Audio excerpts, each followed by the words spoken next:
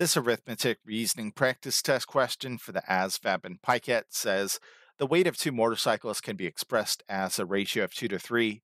If the lighter motorcycle weighs 600 pounds, how much does the heavier motorcycle weigh? So we're going to use a proportion to solve this one. More specifically, on the left hand side of the proportion, we're going to put the ratio of their weights, notably 2 to 3. And as we fill in the right hand side of this proportion, we have to pay close attention to the fact that this 2 corresponds to the lighter weight and this 3 corresponds to the heavier weight. So again, the lighter motorcycle is 600 pounds. The weight of the heavier motorcycle is unknown, so we'll represent that with the letter variable x.